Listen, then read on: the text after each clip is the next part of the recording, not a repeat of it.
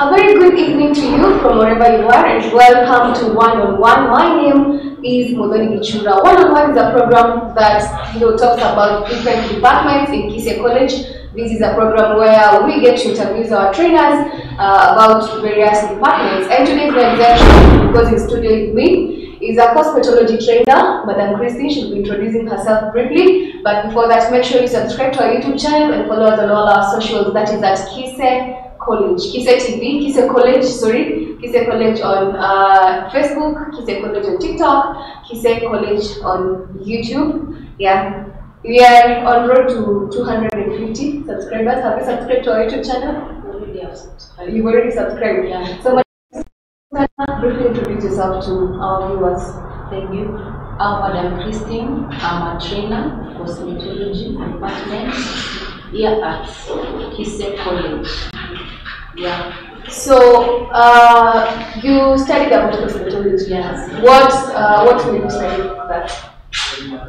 I had passion in cosmetology, and I studied cosmetology because I know that by the end of the day I'll be having skills for the dressing and beauty. That's why I chose to study cosmetology. Okay, that is really, really nice. So tell us, what does cosmetology do? When we talk of cosmetology, it's a study of both hair and beauty. So in cosmetology, we do study hair dressing and beauty therapy. Beauty therapy, yeah. When you're talking about hair styling, let's now talk about hair styling first. What is entailed in hair styling? When you talk of hair dressing, we are dealing with hair dressing, we are plating, we are prostyling, we are braiding, fixing, gel styling, barbering, dreadlock, touch. Yeah. From all of that, I know you have time to explain about the others in the coming series, but now can we talk about blow styling today? Yeah, when we talk of blow styling, we use that term instead of using blow drying.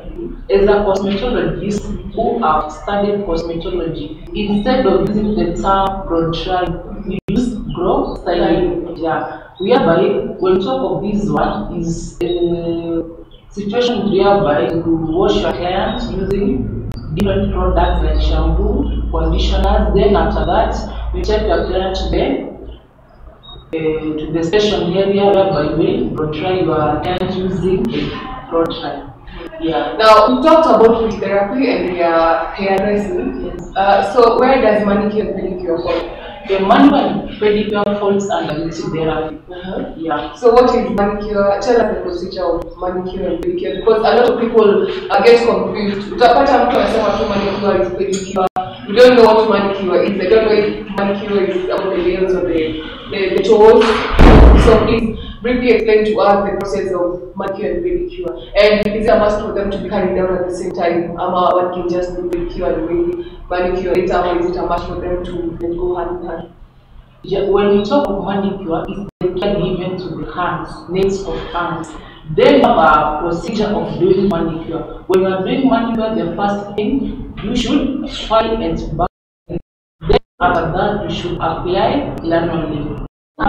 To those nails, we soak them in our water. Then after that, we use our equipment known as cuticle pusher and cuticle cutter. Those materials, we use them to remove those cuticles. Then after that, we scrub them.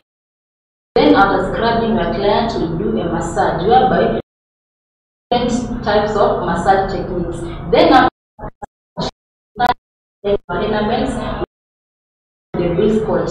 Then after the first after that to apply the top coat. Then when you talk of pedicure, they are given to the toes of the leg. Procedure you use under manicure, the same procedure you use under pedicure. Very well. Lesson on manicure and pedicure. Thank you so much for that insight, Madam Christine. I hope our viewers at home you've learned about this. If you're joining us right now, Karibu Sana, this is Kise TV. This is a program known as one-on-one, a program where we talk about matters affecting our school in different departments. So you get to talk to our trainers, and today we have Madam Christine here. She's giving us insights about the cosmetology department. So far, hata we have learned about manicure, pedicure, blow styling. See, blow dry. Umesikia, as a cosmetologist, you need to say blow styling. Usiseme blow dry. Moving on, we can talk about beauty therapy and leave out makeup. This is an area I'm very, very interested in. Because as girls we really want to be beautiful. So please tell us about makeup. When we talk of makeup, is the care given to our face.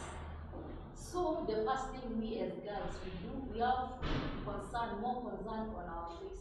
So under makeup, we have the products that we use during makeup. The first product we have the concealer, we have the toner, we have the moisturizer, we have the concealers, we have the makeup brushes, we have the foundation, we have the powders, mascara, eyeliners, and other products. So under makeup, you conceal your face. Then after that you tone, then you moisturize. The essence of moisturizing your face is to avoid dryness in your face. Then after that, you as a beautician ama therapist, unaweza chagua, you will start with either eyebrow shaping or else applying foundation or powders in your face. Very well, very well. Hey. Yeah, watu wa makeup, you heard that. If you want to learn more about that, please make sure you join Kise College. We are located a few meters from Katitu, Thika Junction.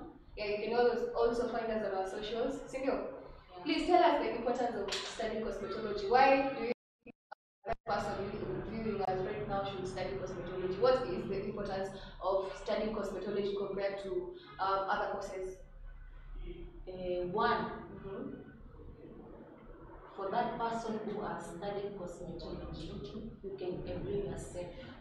But the best thing why I choose studying what cosmetology, you can enjoy yourself whereby you shall be enjoying all the profits in your business. Then another thing is you can be a demonstrator in a TV. Then after that, unaweza kuwa trainer kama mimi. Then unaweza kuwa you can have a managerial skills whereby big companies, we have the Angel Darling, the company. Oh, so those people managers hapo hawajafanya any other. People have because there you deal with cosmetic things. Okay. Yeah. Wow. Very nice. Very nice.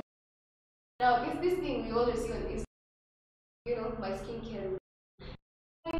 Welcome to my channel. So today I'm going to show you my skincare routine. This is what I use, and this is what I use. These are the importance of.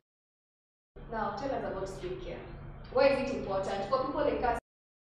A skincare routine. What are some of the dangers that we can be exposed to? What's the importance of skincare? When we talk of skincare, it's the care given to our faces. For those people who don't care for their skins, as you can see them, they have. when you're saying as you can see them, yeah, their faces have some blemishes. And so these are called blemishes.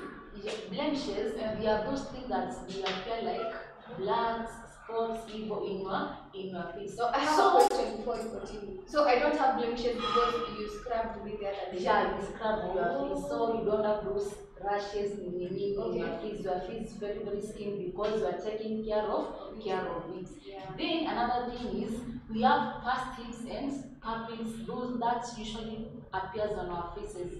There are those people ukiangalia kama kwa zao, they have white things. Yeah. Those people, they don't take care of their faces and their skin. So we have the product that you should use to ensure that your face is very, very.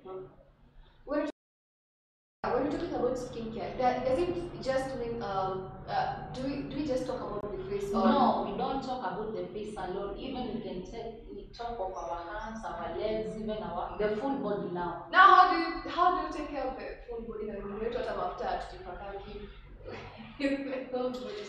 Unaacha mwili ijimoisturize. When you talk of full body, tukafanya a massage. This one, a full body massage. Whereby we use what? Massage oil. Massage oil, it smoothens our body. Oh, kwa hivyo badala ya kujipaka remedies mtu hapa akijipaka massage oil. Ama moisturizer. Instead of those mafuta zingine unatumia ama unasaidia sana kusmoothen your skin. Oh, yeah, very well. Some great. Yeah. So any other thing you think I've left out? Like short session. I wanted to say short session. A very short session. But I hope we've learned about some things, right? Silvio? Yeah. Ama maybe tell us the procedure for the full body massage. Oh. Now that we've talked about it as that as a skincare routine, now how often should we get a massage? And yeah, tell us the procedure and why is it important? The importance of doing a full body massage is it relaxes our minds. It helps in blood circulation. Unapata the flow of the blood in a flow through hiyo massage vile unashikashika hivyo kama ulikuwa unaendelea kufanya nini kuondoka. Massage should be done in a private room. Yeah, mali wewe tu na client wako hakuna watu wengine. The reason behind is hapo you undress your clients, anatoa mambo zote, unafunga nini leso ama sheets. We as a beauticians tunazitaka sheets, then zinafaa zikuwe white. Why white? Under white ukiona mtu mwenye anatumia white clothes ni kumaanisha kwa clean. So we as beauticians hi to us who don't have white clothes. So we as beauticians we usually use sheets, towels for cleanliness. Yeah. Oh my god. Mr. Producer, are you she's white? So beauticians our color. Yeah. Then the procedure of a full body massage. After you undress your client, unafunga those white sheets. You front legs, unafanya massage. Front legs ni akiwa amelala. Akiwa amelala, yes. No, hivi. Then ukimaliza mbele unaingia kwa stomach.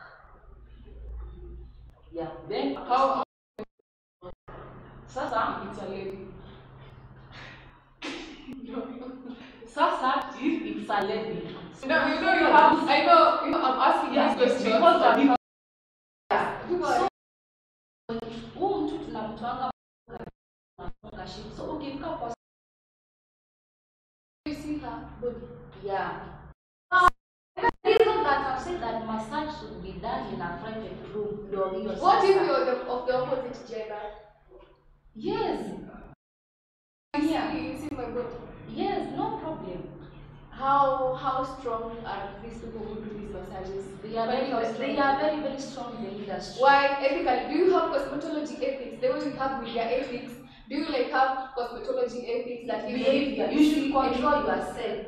For example, but how many people control themselves? Please tell us in the comment section if you've ever had an experience that was really, really bad. You know, you will always be bad. Okay, I'm not. But let's talk about it. Right? Now, can you have like 2 towels? For that gentleman kwa mwenye ameingia class over kufanya cosmetology na lazima kuwe na etiquette. So ana lady full body massage, he should control himself. Hey, but it's really tricky.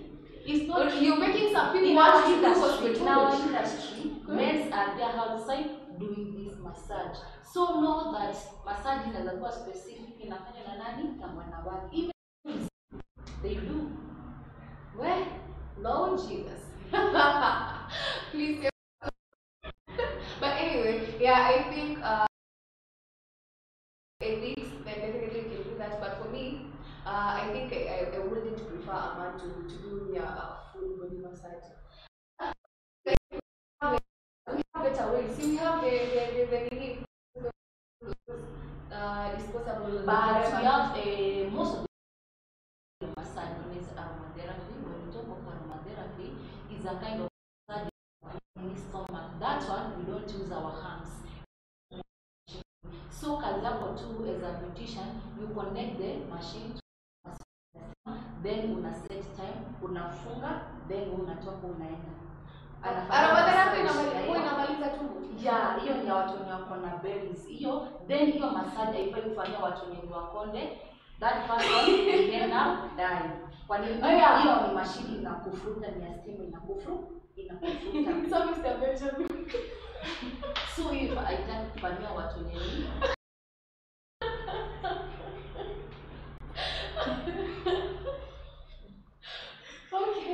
Okay. Well, umesikia aromatherapy is not done to skin people. You will die. So, yeah. Mr. Director, don't try that. If you will not die, yeah, utakuwa unahara sana. Kwa nini? Hii ni mafuta. Juu this massage inafanywa wale watu wenye wanono, wanaenda ku reduce that fat. For example, tumembamba afanywe that kind of a massage. Yeah. Ni nini itahappen? Na wow, this is really interesting. It's very interesting. Yeah, so please, thank you so much, Madam Christy, for all those insights. I mean, I think I need an aromatherapy. How much is an aromatherapy? Only cheap, only 10,000. Okay. Okay. Wow, that's that's okay. Okay. Now utakuwa flat tummy. Yeah. Like flat. Si tunafanywa. Also, for 10K, near one session or yeah, near one. And that won't like finish off the parts. Yeah. Ukwe na flat tummy. Oh, itamaliza ama itamaliza. One session lazima ukuje.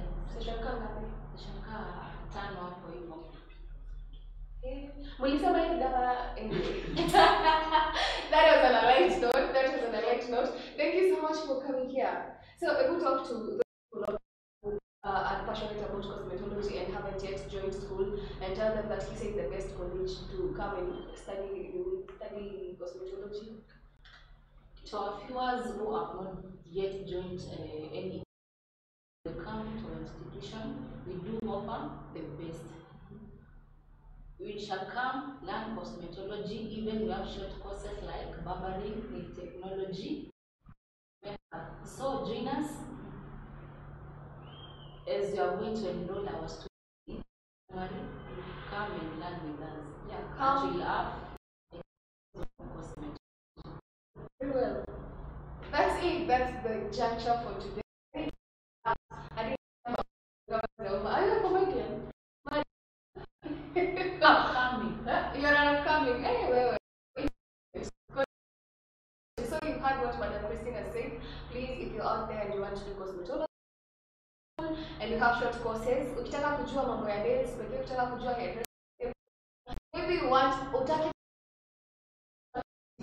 kuja ufanye short the best, as I have told you, from Gatito Thika Junction. Yeah, you can also call us on our number. We'll put that number there. We'll put that number down here. We have here so that you can call, inquire about our